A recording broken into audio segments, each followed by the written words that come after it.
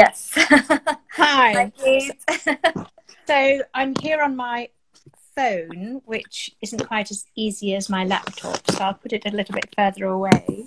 Sure, that's fine. So long as we can see Doug, I think that should be good. Hi, Doug. Oh my.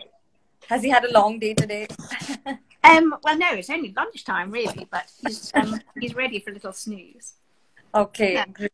He looks really comfortable. yeah.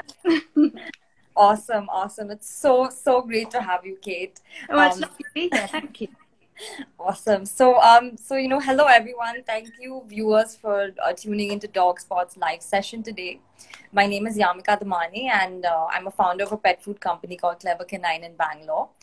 So I truly am really passionate about pets, and it's so great to be here connecting with like-minded individuals who also really love pets and do so much for them, and working with them. So we have a very special guest joining us today, all the way from London, UK.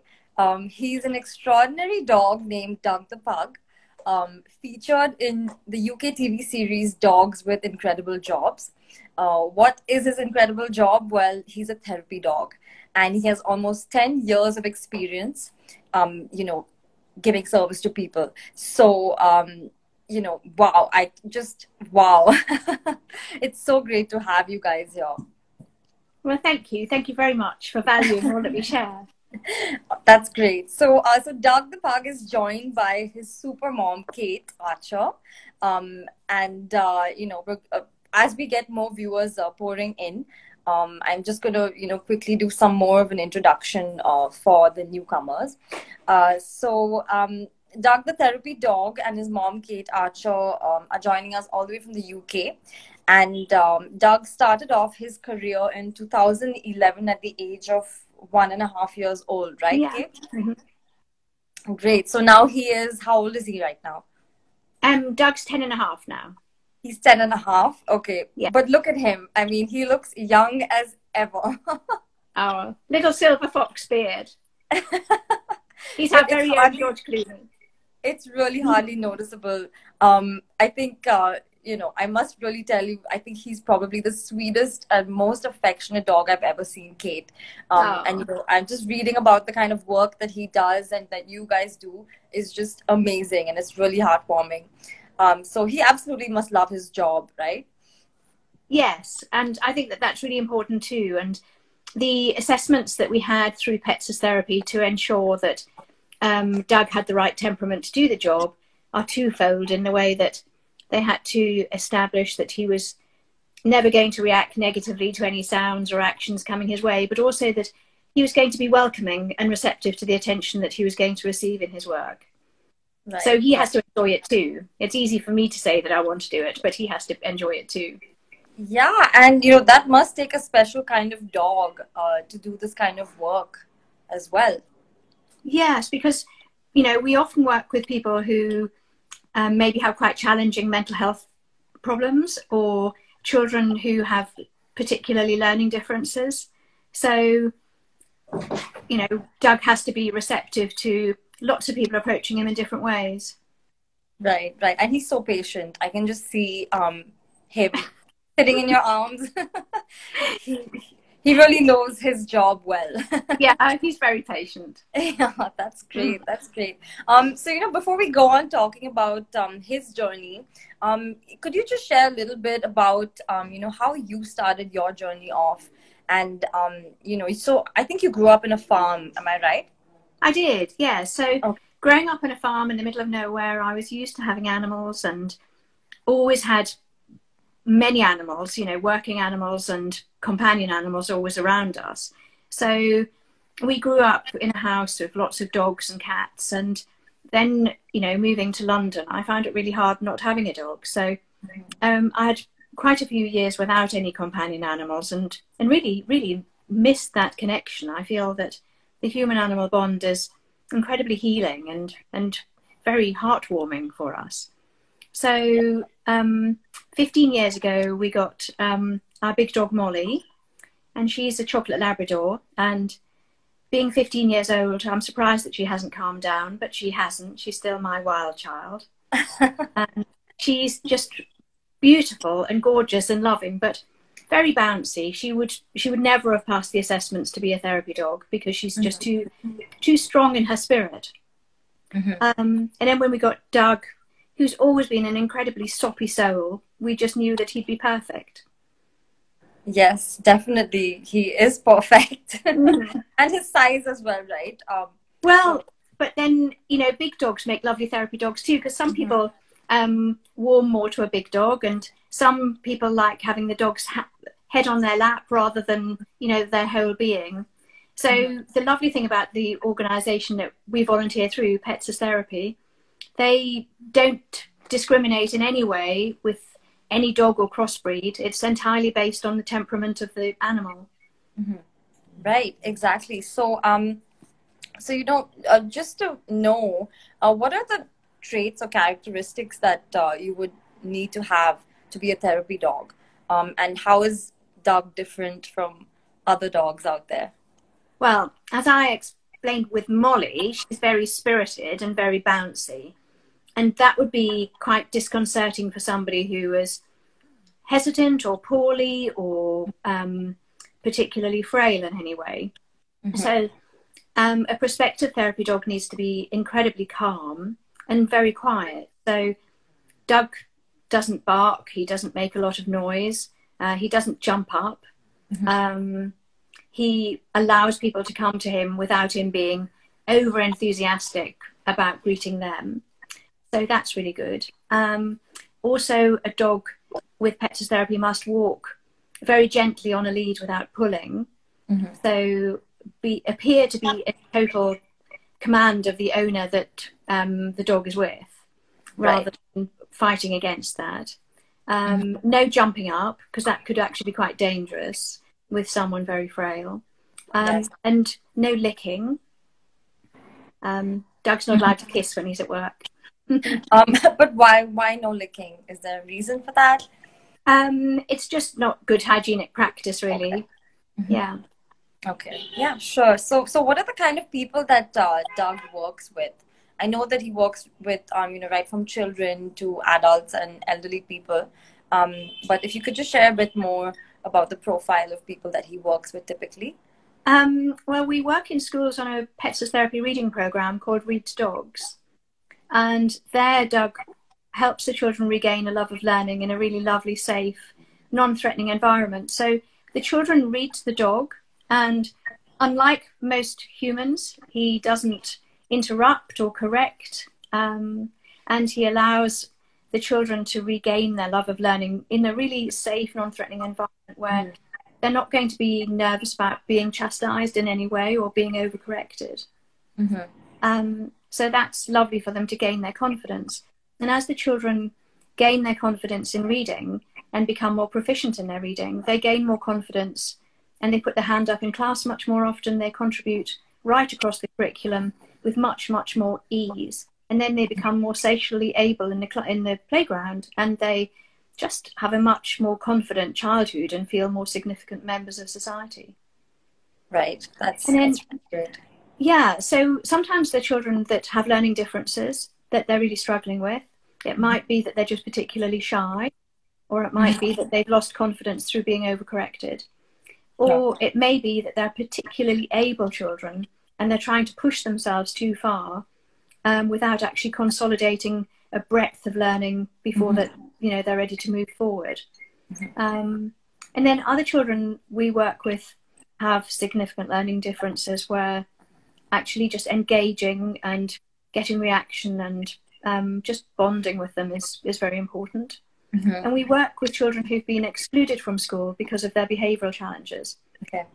So getting children to take ownership of their own challenges and their own behaviours enables them to just work within a group environment with much more ease.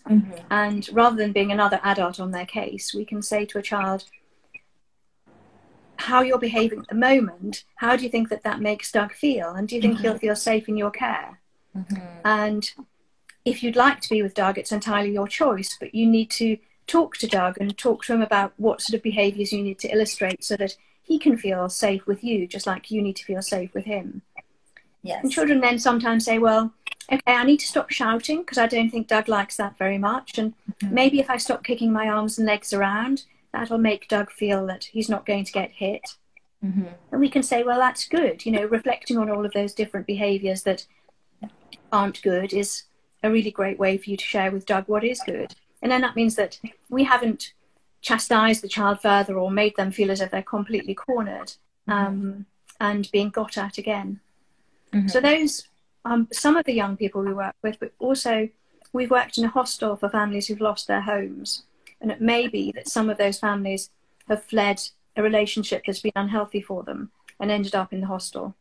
So some of those children are finding it really hard because everything in their life has completely been turned upside down and everything's changed. So seeing Doug allows them a bit of grounding, but also it means that some behaviours that they illustrate can't just be up in the air, that when they're with Doug they always have to behave the same, that Doug has very required calm set behaviours that he will work with, and I need to make sure that I'm his voice and I'm his advocate to make sure that that happens. So again, with children who've had very, very unhappy and chaotic lives, it's good for them to be able to think and reflect upon their own behaviours before being with Doug.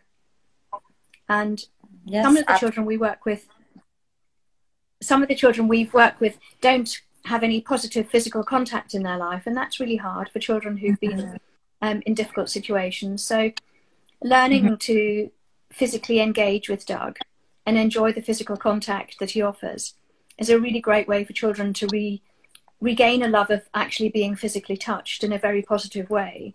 And we hope that then that they'll be able to go on and form and sustain physical relationships in later life. Yeah, and that boils down to No, go ahead, sorry. There are all other age groups we work with too in different settings. So we work with young adults who have mental health challenges, and they really enjoy being with Doug, because often if people are feeling lacking in confidence, that they don't want to be in a position where somebody's going to be intrusive and asking questions that make them feel cornered. So anyone who's perhaps finding it really difficult to socially reintegrate because of their mental health challenges, then they can engineer a conversation that sort of goes through Doug and is about Doug, so they know that we're not going to have any conversations that are going to put them on the spot or make them feel awkward or difficult in any way. That's really wonderful. Yes, Doug won Most Heroic Hound for supporting mental health and emotional well-being at the National Pet Show in England 4 years ago. Wow, that's amazing. Congratulations to Doug. And then we work with elderly people too in a care home. And that's very different again, because we work with a lot of people who have dementia, so they find that the socialization is really hard for them because they feel quite isolated in conversations. They don't know how to contribute to a conversation, and then they become quite withdrawn. But when they talk to Doug, they can talk about the dog that they had in their past and draw from memories that they've, had in a dim and distant past, that sometimes with dementia patients, their long-term memory is quite sharp compared with their short-term memory. And also just, the physical engagement. Older people, often on their own without a physical relationship, often don't get a hug. So having a little snuggle with Doug is really nice. Yeah, it is. And, that can go a really long way to make them feel better. And that's really wonderful. That's so great. So what's a day in Doug's life like? Well, it depends where we're going. So clearly at the moment, because of lockdown, all pet therapy visits have been completely suspended. So at the moment, the things that we're doing are mainly online. So this afternoon we have a Zoom meeting with the young adults in the mental health provision that we go to. And that's lovely, because some of them are feeling particularly isolated, maybe in a high-rise flat without any outdoor space. So seeing a new face and just engaging with somebody who's very familiar with them and they can feel really safe in a conversation with, then that goes well too. But yes. And we've been doing some video reading sessions with children too. But when it's not lockdown, in the outside world, when we're allowed out and part of things, we go to different places, you know, all the time. So Doug doesn't work every day. He'll maybe have 2 or 3 engagements each week. Okay. And recently, before lockdown, we went to see someone in hospital. Doug isn't a regular hospital visitor, but if somebody that he knows very well through another establishment is in hospital, we try and go and see them. And that man was at the very end of his life, which was really hard for him, his family, and for us too. And we went to see him in hospital, and Doug just lay with them on his bed, and the 2 of them just slept together for 2 hours. And the doctor said it was the most restorative sleep that guy had had for all the time he'd been in hospital. So even though it felt that he wasn't really engaging with Doug, that they'd slept, they had actually been spooning, and he had been running his fingers through Doug's fur. And he didn't know I was there, but he could feel and recognize Doug. And the fact that he'd actually calmed down and was less fretful and had some restorative sleep was incredibly comforting for the staff who knew what awful times that man had been through before we arrived. So that was really heartwarming to know that sometimes, even though when we can't see the difference that's being made, other people can. That's absolutely right. And I think, you know, they say that pets or dogs can also really sense, you know, people being sick. And you know, I think that's true for Doug as well. Like he would really know what's going on, you know, physiologically with someone who is under. Yeah, I can see that in the way that he relates to people in different ways. That when we're at home, he doesn't look it now, but he's incredibly lively and bouncy and plays around. But in a working environment, he seems to intuitively know when he needs to be incredibly quiet and gentle and let somebody come to him. Right. So he can adapt to the situation. Yeah, I think that, as you say, you know, they are intuitive, they do know, and that connection with the human-animal bond is really, it's very precious, it's very special. It is, it definitely is. And I think, you know, a lot of people just having a pet at home, they may not be a therapy dog, but that in itself is, you know, such a positive experience, just having a pet dog or a cat at home for regular people as well. Oh, absolutely. Yes, that's really true. So Pets as Therapy do have cats as well. It's mostly dogs, but there are therapy cats as well. But as you say, you know, all of our companion animals are therapy animals, really. There's a lovely saying that I came across on social media that all our companion animals are therapy animals. It's just that most of them are working undercover. Yes, exactly. And they don't get paid for it per se. But that's Doug. So Doug only works for love and kindness. Yeah, and that's, you know, that's truly, you know, unconditional love, and that's really so amazing. I think all dogs are like that, right? They don't really want anything materialistic in return. Just our affection, I think, is good enough to. It's a rewarding experience for them as well. So you've just had a lovely kiss there. Who's that from? Yes, this is Stella. So she's my American bully. She's beautiful. She just comes for some treats. Really beautiful. Thank you. So you know, it's really great having her, and you know, she's helped me through some hard times as well. You know, just being around. Like, they don't even need to say anything or do anything. No. But I think just having dogs around, like, you could be having a low point, or just having a sad day or a bad day, and you know, just being around them can really make a difference. And that's so true that, you know, often you don't want to be alone, but you don't want to communicate. You don't want the effort of talking to somebody about why you're not feeling well, what you're going to do about it. And dogs just don't expect anything in return. They're just there for you at the level that works best for us.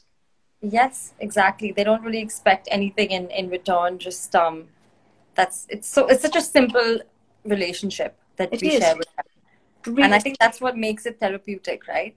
yeah. That it's simple and it's, you know, silent. There's no talking. So Yeah. that's so true. But you know, I'm sure Doug loves his work and, you know, loves doing what he's doing, and he's so good at it. But, you know, how do you know when he's maybe getting stressed or tired, or, you know, maybe needs a break? Sometimes does he ever go on vacation? Yes, he doesn't fly. He doesn't have a passport. Okay. But we spend a lot of time in the northeast of England on the beach. Okay. So Wow. the life that we have between London and the countryside is really, really nice. So he has a lot of freedom there. But there are lovely, you know, outdoor parks in London. So he has a particularly lovely life, really. But yeah, when Doug is stressed, his little curly tail unravels and goes quite straight. And you can also tell from a pug's ears when they're unhappy. Okay. So there's only one time that we've ever been in a working environment where I could tell from Doug's posture that he was actually unhappy. Okay. And the rest of the time, I can anticipate when something might get to that level, and I'm able to withdraw Doug before that. But it was when a child was behaving particularly badly, but it was understandable because her life was going through a lot of trauma. And so I was able to pick Doug up and withdraw him and say to her, you know, I'm really sorry. I know that you're a gorgeous girl, but because of how you're behaving just at this minute, Doug isn't feeling safe in your care. So we're actually going to go away for a few minutes. And when we come back, you can decide, you can make the choices for yourself, whether you'd like to be with Doug or not. But if you'd like to be with Doug and you choose to do that, you need to talk to Doug about how you're going to behave so that he doesn't feel like he is at the moment. Yeah, sure. And that in itself is a lesson for, you know, children like her to learn. It's an easy way to explain a concept like that to them. Yeah. And it was a great way of not chastising in any way, but just getting her to reflect and take ownership with her own behaviors. And and we always, you know, do that with anyone with learning differences or any young people, that we'll say, you know, these are the things that Doug doesn't like. So Doug doesn't like his nose being booped, and people are quite tempted to boop a dog on the nose. But Doug doesn't like his face being touched. He's never going to react negatively to it. It's just that he's not going to be welcoming of it. So you know, the pets therapy assessments make sure that a dog is never going to react negatively to being touched in any way, whether it's his ears, his tail, his feet, his genitalia, in case that gets touched by mistake. But, you know, as with us all, there are certain things that we don't really like. And if I went to touch his nose, he would just pull away. So if somebody wants engagement with Doug, they know that there are particular behaviors that they're not going to they're not going to have that engagement if they touch him in a way that he doesn't like being touched. Sure. Yeah. So it's that feedback system between Doug and the people that he works with, which I think goes a long way to helping them with some of their problems as well. Yeah. I think dog body language, if you know it and you understand it, they're communicating with us all the time, and it's so beautiful to watch them. Yes, and it's lovely for we work with children who have learning differences. You know, some children we work with have no voice, and in Doug's book we were talking about how we all communicate in different ways, and we must learn to recognize that. So we sometimes work with children to say, show me your cross face, show me your happy face, show me your sad posture. So, you know, we practice slumping our shoulders and our head being down, and show how our whole being becomes sad looking. And say, just like us, our dogs communicate in many, many different ways. And we need to learn to read each other as well as read our dogs. So, and then valuing and respecting that our friends who don't have a voice, who perhaps are non-verbal, then the way that they communicate with other people, whether that's through sign language or body language or a combination of them both, we need to respect and value that just like we do with our companion animals. Yes, that's so true. So what is this book that you mentioned about, Cate? I wrote a book called Doug the Pug: A Working Dog's Tale. Okay. And it's about Doug and his life as a working therapy dog. And it's written as a story about what he does and where he goes. And then there's quite an educational learning direct section at the back to build on empathetic learning and help consolidate the emotional and social messages that we've incorporated within our book. So the book, the royalties all go back to the charity Pets as Therapy that we both volunteer through. Yes. And it's a lovely tale, just encouraging us all to value who and what we are and recognize that we all have differences that should be celebrated. We hear an awful lot about tolerance and tolerating each other, but actually celebrating the differences that we all hold is what real, true inclusivity is always about. And also the fact that everyone we meet has something wonderful to offer. It's sometimes we have to look quite hard for that, but if we work hard enough with people, we'll always find something that is either common ground or something that we value, respect, that may take a little while to get to know.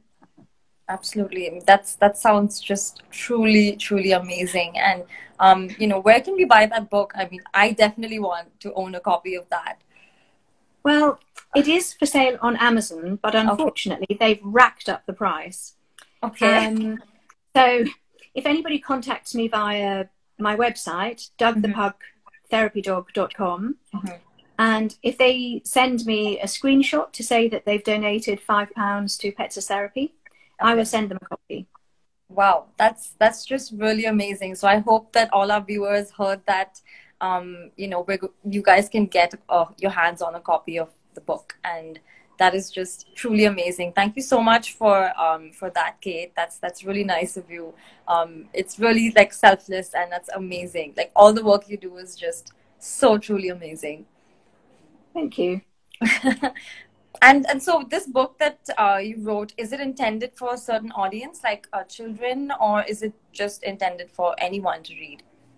Well, it's a children's book, really, for children still primarily for the age of maybe 7 to 10. But my publishers actually categorize it as an academic book because of the learning directives in the back and the social and emotional messages that it all shares. But it's basically a story, but it's written in such a way that after the first couple of pages, each double page spread stands alone. So it's accessible by many people of different abilities and different age groups. So if somebody just read the first 3 pages and then the last 4, they wouldn't affect the fluidity of the tale.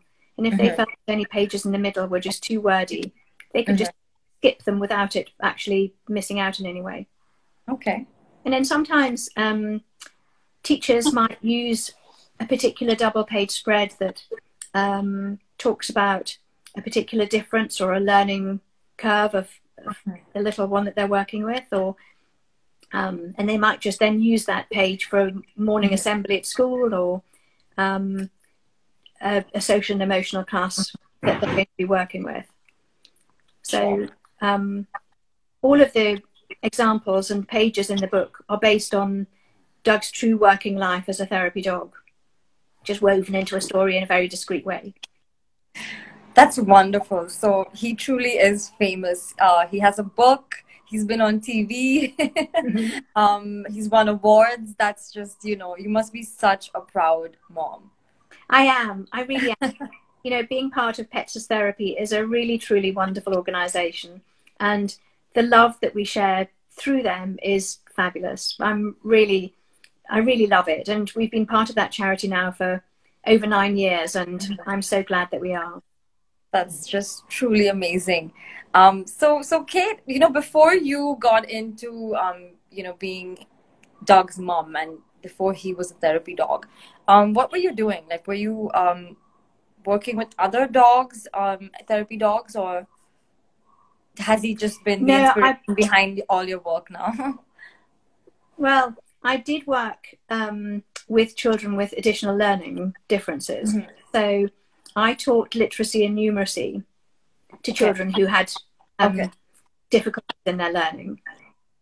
And that put me in a position where I understood so much, but it doesn't make me any better at being a volunteer with Pets as Therapy than other empathetic dog owners. So there are no needs like that to become a volunteer and do what we do. Sure. And now that I'm retired, that I have a lot of time to share, really. That's great. I mean, you and Doug are just, so perfect together, changing lives. Yeah, and it's lovely because we often work with very big dogs. So Pets as Therapy base their assessments for qualification truly and primarily on the behaviour of the individual dog. So even though Doug's very little and snuggly, he's no better at doing what he does than a Great Dane or a Labrador or a Spaniel if they had the right temperament. So the assessments through the charity Pets as Therapy that we volunteer through, everything is based on the temperament assessments. So crossbreeds and of all different shapes and sizes can make very good therapy dogs. And that's so lovely because we can actually put that into practice with children as well by saying that it doesn't matter how big we are or how small we are or what colour we are. Everything really matters about the love that we share from within. Yes, I couldn't agree more with that. And it's really great that, you guys are representing that in the work that you do. Yeah, it's lovely that we can. So Kate, we have a couple of questions coming in from some of our viewers. So if you wouldn't mind, can I take some of those questions? Yeah. Okay. So Pixie Duster Ted Star says, what has been your most rewarding experience with Doug while on duty as a therapy dog? So any examples of people that he's worked with which has really, touched your heart? Well, there are a few really. So if anybody watched Dogs with Incredible Jobs, it was a Channel 5 program that Doug and I were on a couple of weeks ago. It is actually on Doug's website in the press section if anybody can't access it. That was a really beautiful moment that was illustrated in the young lady that Doug worked with at the mental health unit. And she was the reason why Doug got to go there, that when she started going to the mental health provision, her engagement worker said to her there, when you were at your most challenged time with your mental health difficulties, what was it that actually got you up in the morning and what made you feel able to carry on going and being part of things? And she said it was her cat, really, that she knew that she had to get up and engage with her cat, and she had to get dressed and go out so that she could get food for her cat. So her cat, the relationship and the obligation that she had to her companion animal was really very, very important for her journey for recovery. And because of that, she was given the task of finding a companion animal therapy dog for the, or a cat, but it was a dog for the mental health unit. So that's really lovely. But there was another time when Doug and I worked in a special needs school, and there was a young lady who came to school every morning, very distressed, really distressed.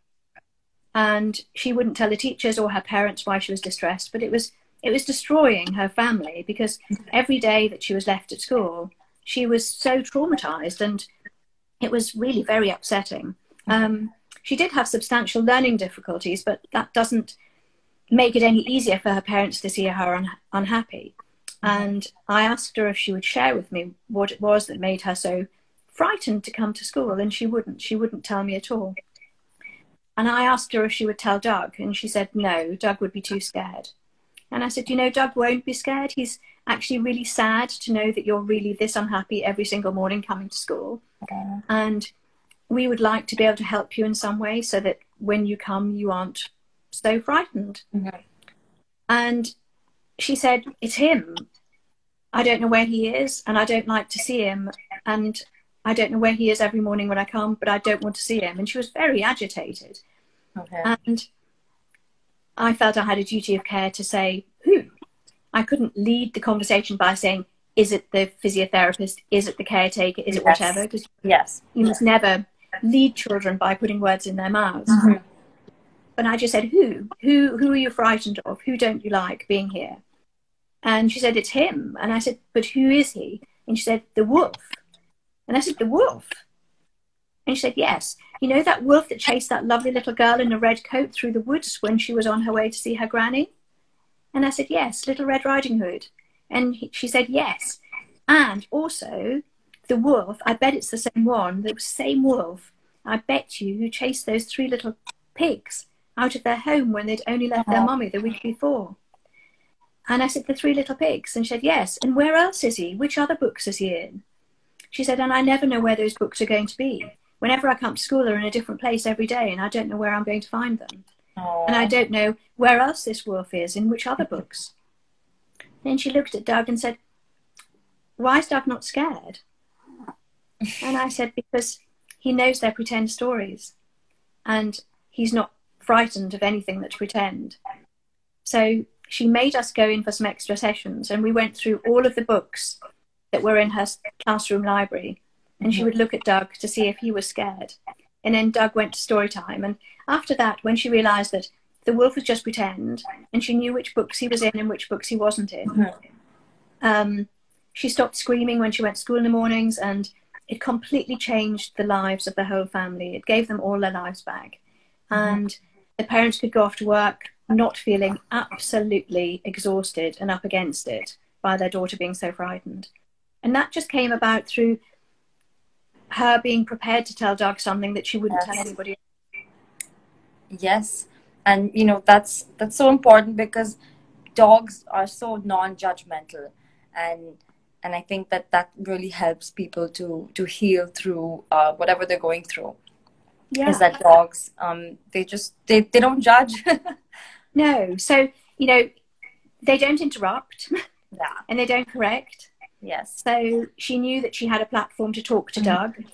They are non-judgmental. There was no way that Doug was going to think that's really silly to be worried about such a silly thing. You know, if it was a genuine worry to her, then it's real. It doesn't matter how ridiculous any adult thinks it is. If it's genuine and real for the child, then it's genuine and real. And as you say, Doug isn't going to stand in judgment of that. So our dogs, they hold no judgment and hold no stigma, and we should all think more like a dog, really, shouldn't we? Yes, I think we definitely need to speak less. Sometimes we just, you know, force our opinions on other people, and that's not always good for certain people in certain environments. And also, dogs are so comfortable with silence. Sometimes we feel lacking in confidence, and we feel awkward, and we feel that we need to fill the space with conversation just so that we don't feel awkward. Yes. But actually, dogs never feel awkward when they're just sitting in silence. They're just there, just enjoying just being. Yes, exactly. Just like Doug is doing right now. Yeah. That's so good. Has he had enough for today? Oh no, he's fine. He's got his lovely little chin rest, so he's fine. Yes, he looks so comfortable, so comfortable. So Kate, can you just tell us, so I was watching the TV series on Doug, the episode from Dogs with Incredible Jobs, and I noticed that, you know, they talk about Doug and his journey where he had cancer. So would you be comfortable talking about, you know, how he got through it? Yeah, so Doug had a mast cell tumour, and they're very common in all breeds of dogs, but they're quite difficult to find. So it just looked like a very raised, hard pimple. And I only saw it really because it was on his head, and his hair slightly parted. And I looked to see why his hair was parting, and I could see this little spot. It was just like a tiny, tiny little baby pea, really. And so I took him to the vet, and they said, you know, keep an eye on it. And I went away thinking, actually, I don't want to just keep an eye on it, that I wasn't comfortable with it. And then it just went away. And then it came back again. And apparently that's one of the biggest indications of it being malignant, is when it changes. So anything that we have that changes is a sign for concern. So I did get it taken off. So he had surgery under general anaesthetic and had quite a big scar across the back of his head. Oh. And he had the growth taken away. But fortunately, I got it taken away when it was early enough to get really good margins, and he didn't need any further treatment. But that was 4 years ago now. So it's really good that because I was vigilant and I was aware of just keeping an eye on it and making sure that I didn't just leave it. It was taken away. Some people aren't as fortunate because they are very difficult to detect. So I'm not saying that anybody who has a higher grade tumour that needs treatment has been neglected in any way, because they can appear really horrifyingly quickly, and sometimes they grow inside before they grow outside, which is very hard. So it's just, you know, we need to be ever vigilant, really. And that's the dilemma, because, you know, dogs can't speak, and so you know, they probably detect that they're sick, but you know, they can't really communicate it to us. So it's our duty to really, you know, keep an eye out and know our dogs well enough to see that there's something different. And I think that grooming a dog regularly and handling them well and stroking them and having very close contact means that you're very familiar with how they hold themselves, if they have a change in demeanor or posture. But also, you know, having a dog that's handled a lot, you can feel things that just don't feel as they did before. Yes, exactly. So even I feel my dog Stella's, I know every inch of her body. So if there's a change, you know, I'll definitely like click a picture, send it to my vet, you know, maybe take her to the vet or something like that. Yeah, and if you have a vet that isn't accommodating of that, then think again about whether you feel that that's the right vet for you. Yes, exactly. That's so true. So, you know, speaking of Doug's, you know, battle with cancer, I also saw that he worked with somebody who had cancer. Does he often work with cancer patients? Not very often, but you're talking about the young lady in the television program. And she's the one who brought Doug to the mental health unit. So Doug and her have very, very special bond together. So Deborah was the reason that Doug started working at the mental health unit, and the fact that they've both had cancer and they're both really well and in good health. So we're still very much in touch with Deborah, and she's doing really well. So that's really great. But the friend who died recently that Doug went to see in hospital towards the end of his life, he had cancer. But that came about really because we go and see friends in hospital that Doug works with in other environments. So if anybody in the care home for the elderly or any of the children that we visit at school become sick and go into hospital, then we go and see them. But a therapy dog in a hospital environment is really, really challenging because there are many absolutely crucial areas of antibacterial cleansing, infection control. So to prepare a dog to go for a hospital visit takes a long time. You know, it often can take longer to prepare a dog for a hospital visit than the visit itself actually lasts. And do you find that people are generally open to, you know, therapy dogs in the UK? Is it very common? Yeah, it is. And they don't have any professional status, so it doesn't give them any license to go to places that assistance dogs go to.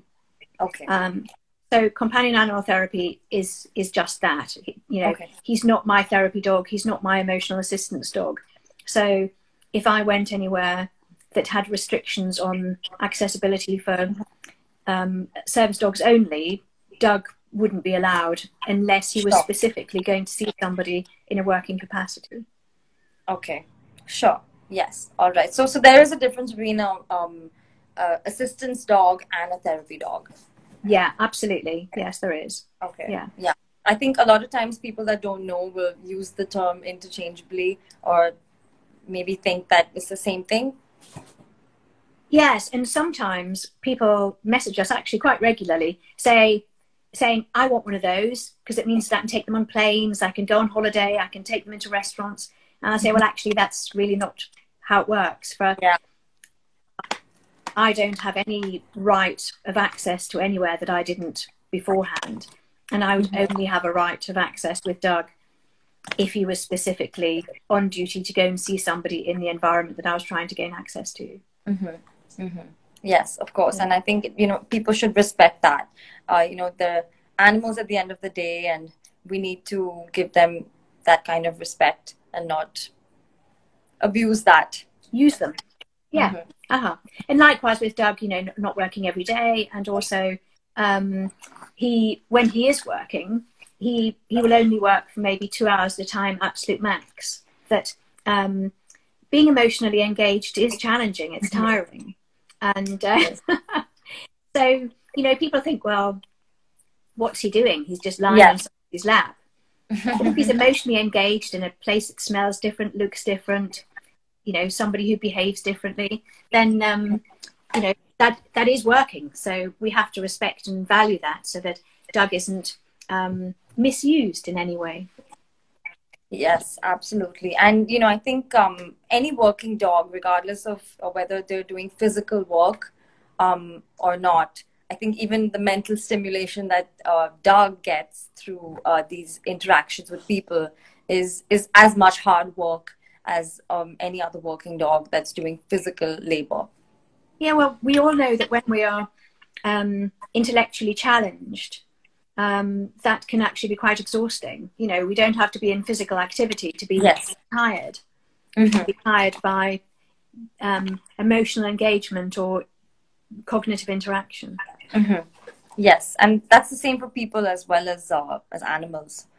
Yeah, I think more so for animals as well, right? Doug is a pretty small dog, so I'm sure he gets exhausted pretty easily, and he needs time to he manages to nap in between things very well. He recharges his batteries very easily. And dogs always do, don't they? They're very good at recharging themselves.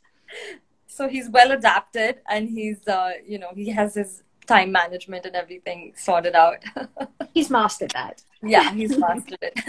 That's so great. That's so wonderful. So Kate, you know, unfortunately we're running out of time. We have about, you know, 5 or 7 minutes left. So I'm just gonna see if there's any other questions that people are asking specifically. Maybe we could take 1 or 2 questions. So let's see. Someone is asking, Pixie Duster Star is asking, does your temperament ever affect Doug's? So maybe does your mood affect his mood? I don't think that it does, because I'm never in a position where I'm really angry or really sad, or I have a pretty peachy life where everything's just generally quite the same. So I think that if I was angry or I was really sad, I think that Doug would certainly clock into that. So I do genuinely believe that dogs do tune into that. But he's fortunate, and I'm fortunate that everything's really quite mainstream here, really. You know, there are no dramas really. Yeah, sure. And, you know, it's that mutual understanding that you have with him, and that relationship, that bond, which I think is so special. Great. So we have people commenting, saying, "Oh, I love your dog." Oh, good. Thank you. Someone says, "Kudos to your dedication," and some Oscar Frenchy Pug says he does an excellent job with you, Kate. Oh, he's a good pal of ours. Yeah. Great. We know Oscar well. Joining in, that's amazing. That's really so great. So I think, you know, we probably just end the session soon. And you know, I just wanted to ask you, Kate, do you have any messages that we can leave our viewers with? Anything really that you'd like to share? Well, as all charities are really struggling at the moment to just try and hang on to being on people's radar and be at the forefront of people's minds. So, you know, if there is a charity that you hold dear to you, please just, you know, help spread the word and share what it is that they do, and give any donation that you possibly can, that you can afford. Because even if it's just, you know, a teeny amount, if a lot of people did that, it would certainly clock up and help charities enormously. I know that Pets as Therapy are finding it very difficult to keep on people's radar and just, you know, not get forgotten about, particularly at the time that we're unable to work. So that's great. And also, there are always more need for therapy dogs than there are dogs and cats. So, you know, we'd love more people to think that they could do what we do too. Yes, I think that would be wonderful. And you know, to our viewers, if you guys want some more information about some of the causes and charities that Doug and Cate are linked to, you can go to their website, which is dougthepugtherapydog.com. I think they should be able to find a lot of information on there with regards to the work you do, your book as well. So don't forget, guys, to make a donation, a £5 donation to Pets as Therapy. To Pets as Therapy, and send a screenshot to Cate and Doug, and they should be able to send you a copy of their book. Yeah, I'm happy to do that internationally as well. Yeah, great. That's so nice of you, Cate. Like, to do it at a time right now as well, you know, where there's a pandemic and, you know, things are so uncertain. It's really nice of you both to be continuing on with your work, and so dedicated. It's really beautiful to hear about your story. Oh, well, thank you very much for giving us the opportunity to talk today with you. Yes, absolutely. It's been so great to have you guys. And, you know, Doug does some amazing work. And I just want to wish you guys all the best for the future. And, you know, looking forward to more updates on his Instagram page, which has more than 20,000 followers, I think. That's amazing. He's really truly famous. So that's great. Awesome. Thank you to all our viewers for joining in. And, you know, definitely do check out Doug the Pug's Instagram page, and check out their website as well to reach out to them. And thank you so much, Cate. Yeah, so he's Doug the Pug Therapy Dog. There are lots of Doug the Pugs. Okay, so he's Doug the Pug Therapy Dog. Yeah. Yes, exactly. So Doug the Pug Therapy Dog, and that's the website as well, dougthepugtherapydog.com. Yeah. Awesome. That sounds great. So great to have you, and have a wonderful day. You too. Thank you so much.